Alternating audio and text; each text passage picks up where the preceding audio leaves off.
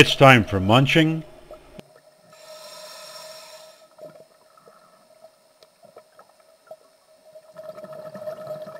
and mating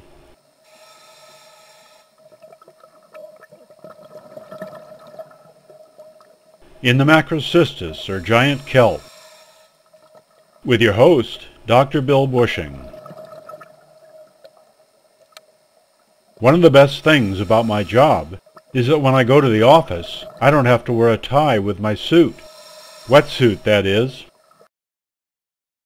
In this episode, we will look at the impact on the marine environment of non-native algae invading California waters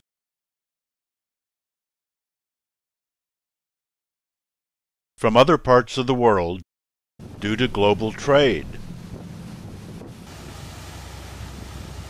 Southern California's incredible kelp forests are home to a rich array of marine life.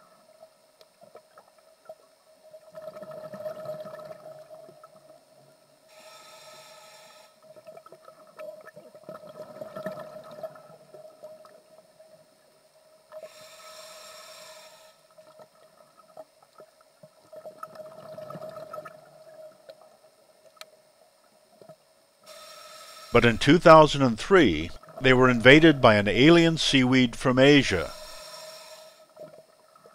and everything changed.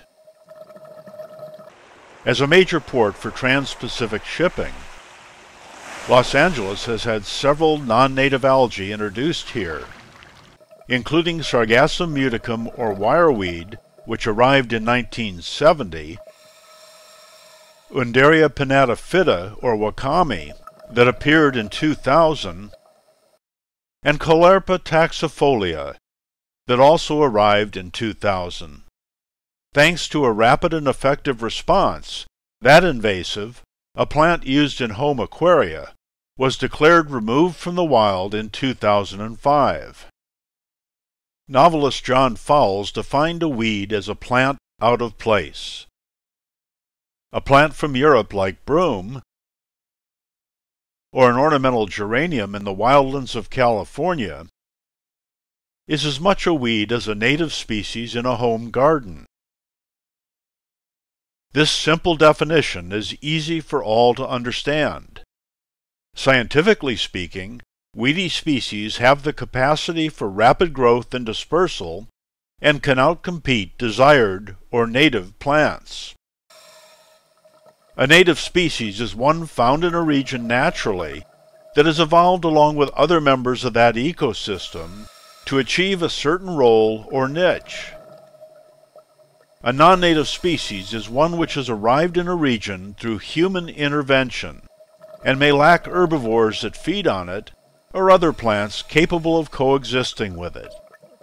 The latest alien invader, Sargassum horneri, was first collected from Long Beach Harbor in 2003. This alga is a native of Korea, Japan, and China as far south as Hong Kong. Based on DNA studies, it may have arrived on a commercial vessel coming from the Seto Inland Sea in Japan. It has no English common name, but the Japanese call it akamoku. When it first appeared, two different species were recognized, Sargassum horneri and Sargassum filicynum. Scientists have now merged the two as Sargassum horneri. In April of 2006, three small populations of it were discovered on Catalina Island at Big Fisherman Cove, Cherry Cove, and Emerald Bay near the Isthmus. It was probably introduced there by commercial or pleasure boats coming over from the mainland. Within just a few years, the exotic sargassum had spread along the entire leeward coast of the island. It has also become established off Anacapa and San Clemente Islands, the Orange and San Diego County coasts, and down into northern Baja, with recent reports of it out on remote Guadalupe Island, 150 miles off the Baja coast. Immature specimens have flat, symmetrical, fern-like blades with notched tips. As the alga grows, it becomes loosely branched in a zigzag pattern, develops small air bladders, and may reach lengths of more than 20 feet. This alga's mode of reproduction makes it a very effective weedy invader. It matures early in life, has both male and female components on a single plant, and is capable of self-fertilization. Young plants grow from fertilized eggs located on the receptacles of mature plants. An annual species, Sargassum horneri completes its entire life cycle in less than a year. There may be overlapping generations in a single season. In Catalina waters, it appears in late summer or early fall, is well established by late fall, and dies out in the late spring. Growth of both immature plants and mature blades occurs over a wide range of light levels and temperatures from 50 to 77 Fahrenheit. The immature plants grew best at temperatures of 59 to 77 degrees, while high light levels and temperatures above 77 degrees were detrimental to mature plants. I could find no studies that looked at the effect of varying nutrient levels on growth. When it stops growing and dies, the plant becomes heavily encrusted. Fragments break off, and the entire plant may drift away. Researchers have found that the biomass of beach drift material from this alga at sites like Newport Beach may be second only to that of our native giant kelp. Some have expressed concern that drifting sargassum containing reproductive products may end up colonizing new locations and thus spread the infestation. They believe that this may be the way it is dispersing, especially along the mainland coast in Catalina. Over short distances, this seems quite likely. However, studies of drifting plants off Asian coasts detected little genetic exchange between populations due to drift, and concluded it was not a successful method of colonizing new locations over distance. The discovery of the species at remote Guadalupe Island may be a result of dispersal by boat. Although this alga also forms dense beds in its native regions, it is partly kept in check there by sea urchins, abalone, and other invertebrates that graze on the young plants, and due to harvesting by humans for fertilizer and livestock feed. A recent report from biologist Nancy Caruso indicates abalone from our waters will eat it too. In Catalina waters it grows so thick it outcompetes the native algae for substrate, light, and nutrients, forming a virtual monoculture like one might see in a field of wheat or corn. Biodiversity at these sites plummets. Even our giant kelp is affected, since the sargassum takes early advantage of available nutrients and can quickly overshade the young microscopic stages of our native kelp, or tear off the blades, or even rip out young plants. As you can see from the barren rock left after the sargassum dies off, some native algae will grow along the vertical edge of the rock where the sargassum doesn't recruit. Algae colonizing the barren upper surfaces must now compete for nutrients with the phytoplankton that bloom this time of year as day length increases and the waters warm. One interesting observation I made was the appearance of tiny single-bladed giant kelp plants growing directly on the stipes of the dying sargassum. This undoubtedly is a result of less substrate available for colonization until the invasive species completely dies out. Unfortunately, these giant kelp plants drift away with the dead sargassum and are unable to establish at the site.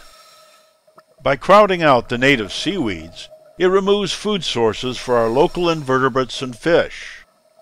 Our native species did not evolve with and adapt to this non-native alga. Most do not appear to feed on the sargassum, because it produces toxins known as polyphenols. Only after the sargassum begins to die and production of the toxins stops do we see native species like Garibaldi, kelp surf perch, Senorita, opali, and others feeding in it, and then mostly on the invertebrates that encrust the sargassum's blades.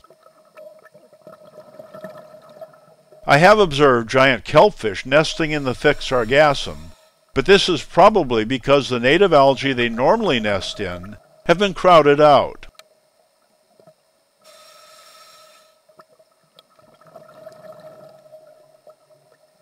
I have also noticed that lobster often frequent the vertical rocky walls, which are free of the sargassum, perhaps because it is too thick on the flat bottom for them to scavenge and find food. The winter of 2010 to 2011 provided an interesting insight into the balance between Sargassum horneri and our native algal species. The water during summer had been unusually cool, with average temperatures during August and September much cooler than the previous 5 years when sargassum became a problem. The cool temperatures enhanced nutrient levels and the growth and persistence of our Macrocystis, or giant kelp, through summer and fall. There was very little sargassum observed during the fall and early winter. Possible reasons may include reduced light levels due to the thick native kelp canopy, or the cooler water temperatures directly affecting the growth of sargassum. However, as ocean temperatures increase due to global climate change, the advantage will shift towards the invasive species. The negative impacts of this invader are not limited to the ecological effects on the native species in our kelp forest ecosystems. It has economic consequences as well. Scuba training is hampered when instructors can't find clear areas to teach in. Underwater navigation is affected by the dense growth. Divers may become entangled in this stringy alga. And the release of sexual products, plant fragments, and organics decreases visibility during winter, normally our best season for diving. Some dive instructors have stopped bringing their classes to Catalina during winter because of it. Concern has also been expressed that those mainland divers who come to Casino Point may transfer reproductive components to the waters they dive on the mainland, thus spreading the alien alga there. Catalina is also a major destination for boaters and anglers. Recently, a City of Avalon Harbor Patrol boat was temporarily incapacitated when fragments of this seaweed clogged the strainer in the engine's cooling system and the engine overheated. Such rescue vessels and visiting boats could be impacted. Anglers may also lose fishing tackle due to entanglement in this seaweed, and game fish such as white sea bass may be affected due to the radical change in their nearshore habitats. Warnings were issued by scientists such as Dr. Kathy Ann Miller of the UC Herbarium and Dr. Jack Engel of the Tatman Foundation when this alga was first discovered. A Sargassum horneri working group was formed, but apparently no action was taken. The window of opportunity to eradicate this invader entirely may have already passed. However, that does not mean it cannot be controlled in specific sites like the Casino Point Dive Park, which was just chosen as one of the region's new Marine Protected Areas, or MPAs, adding urgency to the need for action. Obviously, an MPA with a prolific exotic species that outcompetes the natives has far less value than one containing a biodiverse native community. Although the young plants are the best ones to target, they are much more difficult to remove. Mature plants have a single, narrow stipe raised above the tiny holdfast and can easily be clipped off. 2 years ago, a dive instructor cleared a portion of Catalina's dive park of the sargassum. As a kelp forest ecologist, I informally monitored the area and found relatively little regrowth during that season. Currently, even though it is not a native species, an individual diver is limited to removing only 10 pounds of wet weight per day and must have a valid fishing license to do so. We are currently asking the California Department of Fish and Game and its commissioners to expedite a permit to remove this non-native alga on an annual basis. Numerous local and mainland divers are willing to volunteer to do this. By allowing this project to proceed, the Casino Point Dive Park could become a test site for the implementation of local control efforts and also a location for scientific study of this invasive species. If we can control it here and explore new ways of dealing with it, perhaps they can be extended to other MPAs and the Southern California coastline in general for the benefit of all. Wireweed, known scientifically as Sargassum muticum, is another native of Asian waters found in Southern California. This alga is a fairly innocuous seaweed in Japan, reaching lengths of 3 to 6 feet. However, in other regions it has invaded, wireweed may reach 33 to 50 feet in length. Unlike Sargassum horneri, this species is a perennial and may live 3 to 4 years. Its physical appearance may be highly variable in response to environmental conditions. The disc-shaped holdfast attaches to the substrate using a mucopolysaccharide or long-chain sugar. Several flat blades usually develop near the holdfast. The central stipe has alternating branches perpendicular to it. The round float bladders may occur individually or in clusters. The small blades may have smooth edges or be toothed like holly leaves. This species frequents sheltered to partially exposed habitats. Up in British Columbia it seems to be restricted to shallow depths of 3 to 6 feet, but in Southern California it is common in 13 to 26 feet and found to depths of nearly 80 feet. It tolerates a wide range of salinities and temperatures from 50 to 86 degrees Fahrenheit. This alga reproduces both sexually and through fragments drifting with the currents. Fertile branches have reproductive structures about a ½ inch long, housing both male and female conceptacles. They may be self-fertile. The eggs remain attached to the receptacle by a tiny stalk for a few days before dropping off near the parent. Dispersal across distances is possible through the drifting plants, which may survive quite a long time. Sargassum muticum may have reached British Columbia and the Pacific Northwest as early as 1902, probably an oyster spat imported from Japan. It spread from its initial region of introduction, aided by the south-flowing California current, reaching Puget Sound in 1948, Crescent City in 1963, Catalina in 1970, and Bahia Tortugas in Baja in 1985. It has also invaded European waters. Like its relative, this sargassum is an aggressive invader that can outcompete native species, including giant kelp, especially in denuded areas. However, over the last 40 years, it seems to have achieved a balance with our native species. Another exotic Asian seaweed in our waters is Undaria pinnatophyta, known as wakame in Japan. It can be identified by the prominent rib on the blade and the sporophylls near the base of the stipe. It is a very prolific alga and may reach lengths of 9 feet. Wakame is native to the cold temperate waters of Japan, Korea, and China. It grows best in temperatures below 54 degrees Fahrenheit and begins to die when temperatures exceed 68. It prefers somewhat sheltered habitats and depths from the intertidal to about 80 feet. This alga has 2 different life stages, the large sporophyte seen here and the microscopic gametophyte. Individual sporophytes, which are present from late winter to early spring, may release as many as 100 million spores over a single season from their convoluted sporophylls. The tiny gametophyte grows during the colder months and produces sperm or eggs. Wakame is one of the 100 worst invasive species in the world. It quickly colonizes barren areas and spreads through the release of millions of spores. It may also be dispersed in bilge water or attached to large ships, which is believed to be the way it entered Southern California waters in 2000.